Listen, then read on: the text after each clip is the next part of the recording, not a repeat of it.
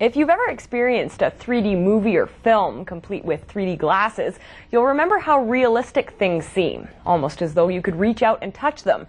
Now graduate students at the University of Western Ontario's Schulich School of Medicine and Dentistry are creating that realistic 3D experience with anatomy.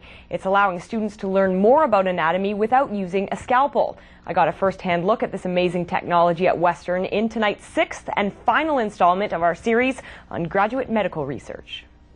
This is a 3D journey deep inside the human body, and these graduate students are using technology to make it possible.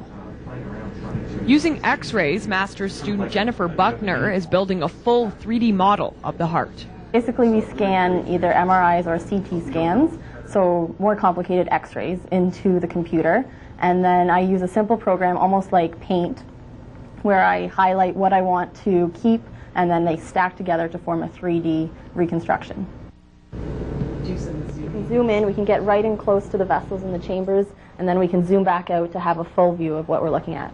She is slowly stacking together the slices from the X-rays, and this is what her project looks like in the early stages. Okay, so what we're looking at in the 3D reconstruction is the left ventricle here, this large chamber, one of the 4 chambers of the heart, and then in red leaving that chamber is the aorta.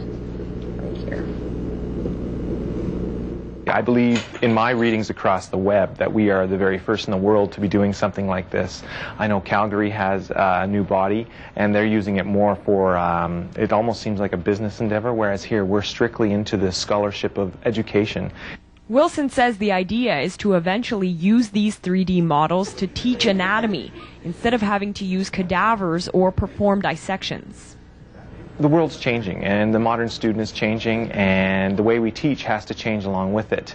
The new curricula has cut down on lab time so very much, and we're wondering if we can create this new adjunct with 3-dimensional anatomy so that our students can still get a unique and very vivid experience without necessarily having to always be in the lab for 60 hours a term.